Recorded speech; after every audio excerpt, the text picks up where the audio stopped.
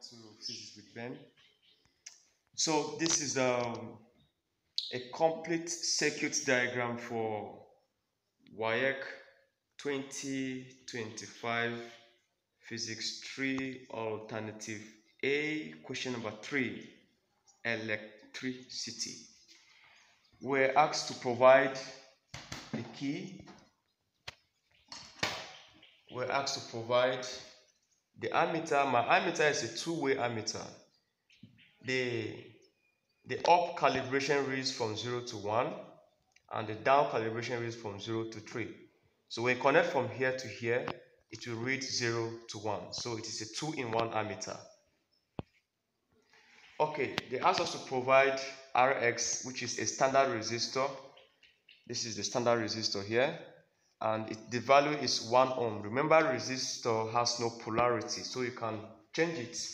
You can alternate it and connect it this way, and it will still go back again. So that is that for that. And then they asked us to provide 1.5 volt, 2 cells. These are 2 cells. The 2 gives you a battery. So this is 1.5 plus 1.5, and that gives us 3 volts. And then they asked us to provide the potentiometer. This is the potentiometer we have in our lab, a very standard one. It is connected right here. It is connected in series with the circuit. So this is the potentiometer, and this is the connection here. And then they asked us to provide voltmeter, 0 to 2. Our own can read 0 to 3, so you are still good to connect with this one as well. And then connecting wires. And then they asked us to provide the potentiometer. This is the potentiometer. And lastly, they asked us to provide the jockey, and then connecting wires. So to make this work simple for you, first things first, let's count the number of wires involved in this connection. This is 1, 2, 3, 4, 5, 6, 7, 8, 9, and 10. Let's count. So this is 1, 2, 3, 4, 5, 6, 7, 8, 9, and 10. So our connecting wires are all complete. So now, what is the use of the potentiometer in this experiment? The reason why I'm making this video lastly is that I have so much potentiometer experiments on my channel, and that is why I am making this video as the last video. The only thing is that the other videos I have on the channel does not have the potentiometer. Like last year's experiment, there was a potentiometer, and we have to use 2 different wires. Are we good? So now, what is the function of the potentiometer in this experiment? The function of the potentiometer in this experiment is to vary the current. To the best of my knowledge, on the D-Day, examiners will ask you to vary the potentiometer. Like slide it, the way it is connected, if you slide it, bring it down. The way it is connected, if you slide it, okay, let me connect the circuit so that's what I'm saying. The circuit is connected, and you can see that it is reading, please bring it close. The circuit is connected. It's connected, and so it is reading. Now observe what happens when I slide the jockey to the left. I mean the rheostat, the rheostat to the left. So observe something. You see, it is increasing. It is increasing. The current is increasing, and maximum. And so on the D-Day, the examiners may ask you to vary the rheostat and record the maximum current and the maximum voltage. And that is exactly what you have right here. This is exactly how your table of values will or may look like. The length of the potentiometer in different segments, the voltage, the current, the L inverse, the V inverse, and then the I inverse. So they ask you to find maximum current, and in this case, our maximum current is what? Let's read. We are reading the up calibration. The up calibration.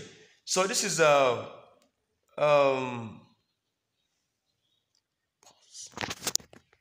close.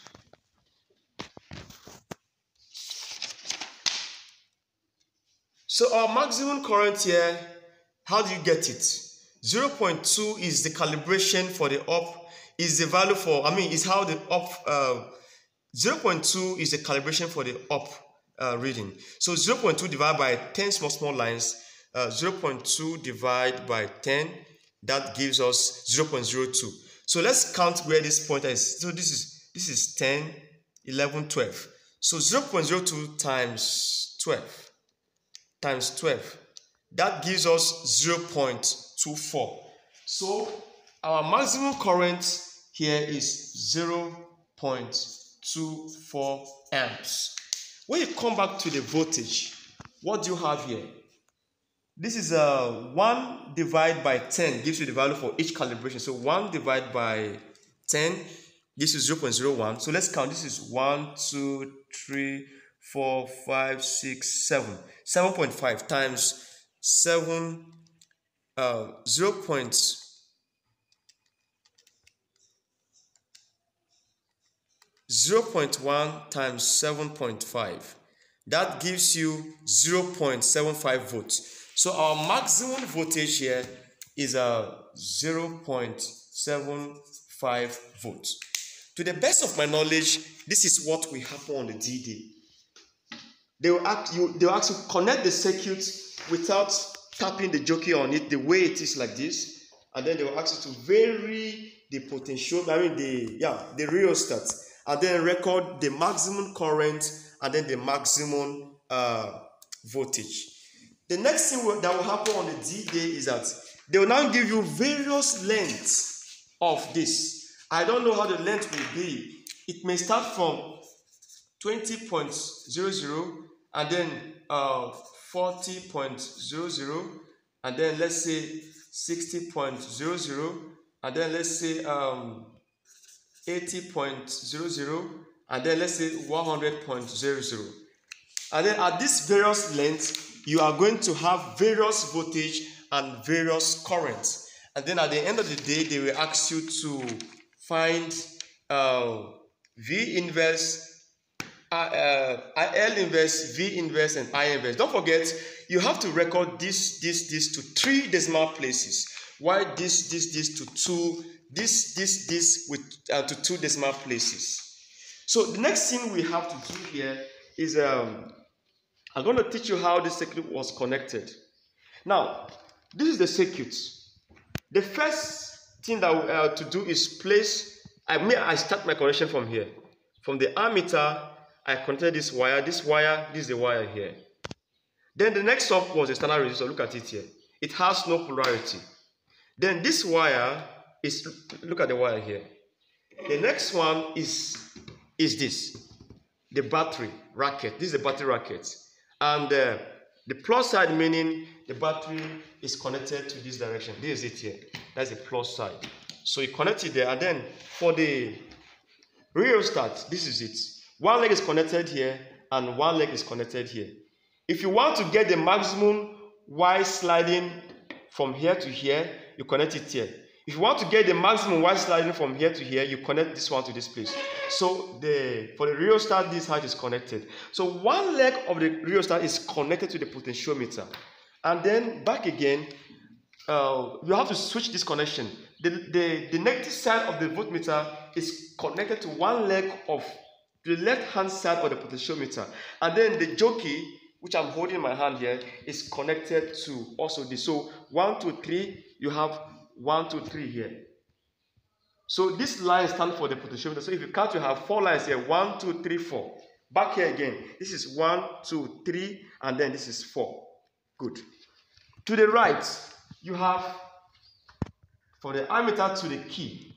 The key is open now. So this is the key. It means the key is open. This is the rope to the key. This is the rope, the wire here. Then this is the key. Next up, you have from the key to the potentiometer. And then from the plus, the negative side of the potentiometer, which is here, of the voltmeter to to this, to the potentiometer. Lastly, the voltmeter is connected across the potentiometer. So if you are asked to run the experiments, you have to make your connection very tight. Initially when I came, my potentiometer was not working. So I have to use this and screw this very firm to the board. And the moment that was done, my potentiometer started reading.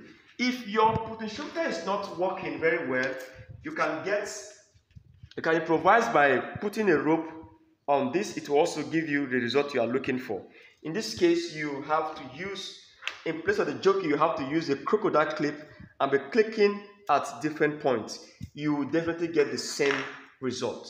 So let's tap the potentiometer, the jockey, along the potentiometer and see how it works. So let's observe what is going on here.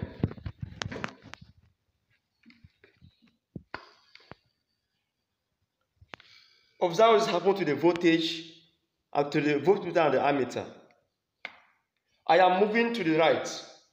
I am moving, tapping to the right. If you observe, based on this experiment, the voltmeter, the voltage is decreasing and the current is increasing. The voltage is decreasing and the current is increasing. Observe that again.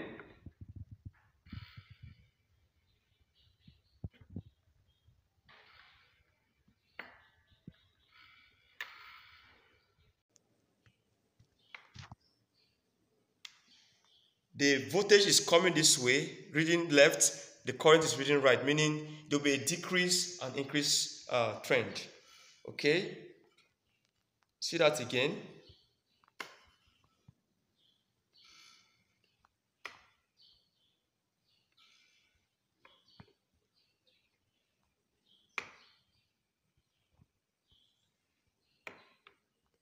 So that is the reading I got from my experiment. Now, I brought this in here. On the D-Day of the experiment, you have to be very, very careful on your readings. Now, if you are not too sure that you can read this in very well, get a digital voltmeter, and this will be placed here. And then next up, also get a digital ammeter. It will help you seriously. Now, let's connect and see how the reading will be on the digital ammeter and then the voltmeter. Pause. So I have replaced my analog voltmeter with my digital voltmeter. Look at it here. I want to get precise reading, and I have replaced my digital analog ammeter with a digital voltmeter. Good. Now, ammeter. So let's see the readings. So I'm going to connect this now. You see, this is 0.21 and this is 0.558, something close to that. So we can record that this is 0.21 or 0.58. Now, let's try to play around this now. We will be touching the potentiometer at different points. I want to touch at 20 to see what happens. So the battery ran down and I have to remove the battery and replace the battery. So this is, let me take this again. I want to vary my rheostat to get the maximum reading. Watch again. Watch what happens there. I'm taking it to the left or down to where I'm standing. And that is the maximum reading. 0.21 amps and then 0.60 volts. Okay, now I'm tapping this here. This is 20 against 80. See what happens. There's a change here, there's an increase here, there's a decrease here. This one still remains constant a little bit. There's a decrease here, 0.2 to 0.57. Now I am at 30. This one is 0.54. I am at 50 now. This one is 0.48, 0.22. I am at 60 now. This one is 0.44, 0.223. I am at 70 now. 0.4, 0.40, 0.23, no little change. So we are at 70 now. This is 0.37, and then the current is reading 0.23. We are at 80 now.